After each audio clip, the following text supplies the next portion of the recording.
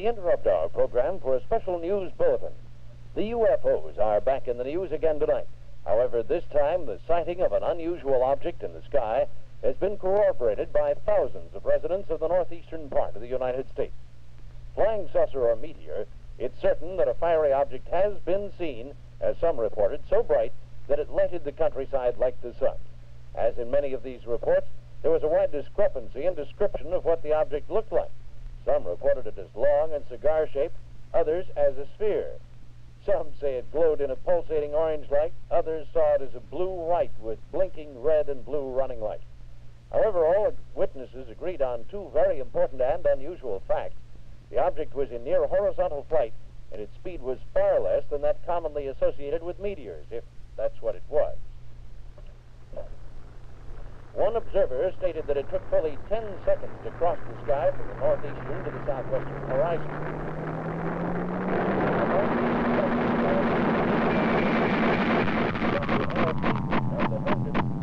Observatory stated that he is sure that a large meteorite, and not a visitor from another planet, is what has been seen. He elaborated on the behavior of the object by saying that slow meteors, though not common, have been recorded before, and that the flat atmosphere entry plane has also been noted in previous other reports. We now return to our regularly... here's another late bulletin.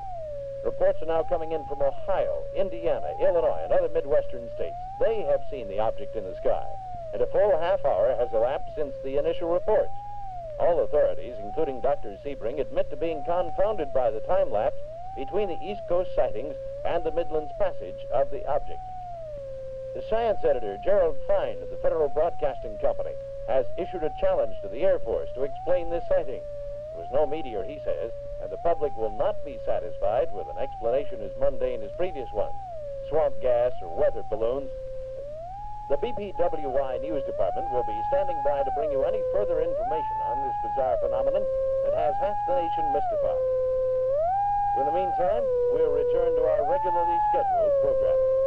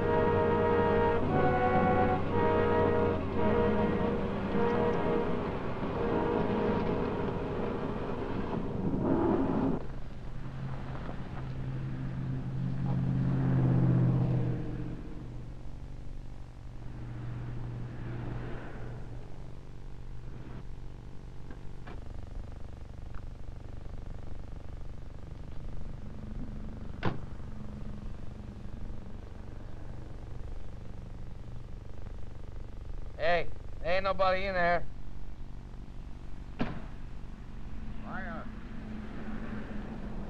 I want a room. It's so damn hot in there, I come out here to cool off a little. Are you the desk clerk? Desk clerk? I own the dump. Hey, you want a room? How long you gonna stay? Oh, about a week. I'm here for a job interview. Yeah? You got a name? Yeah. Jim Smith. It'll be a week in advance.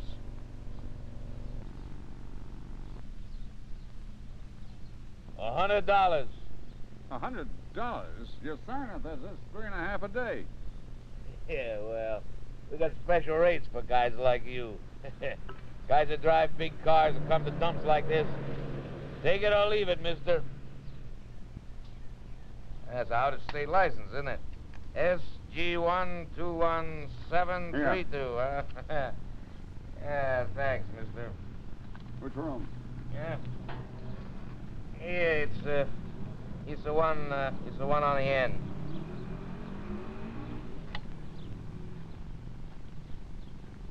Hey, Mrs. Smith. Good luck on your job interview.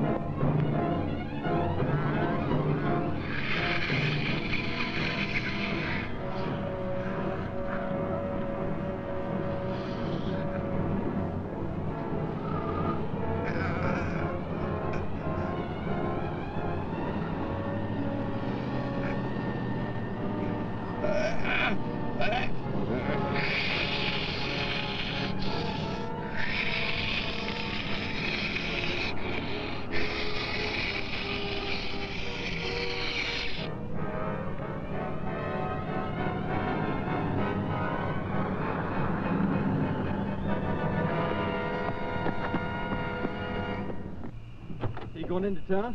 Ain't been a car long as running down. I sure do.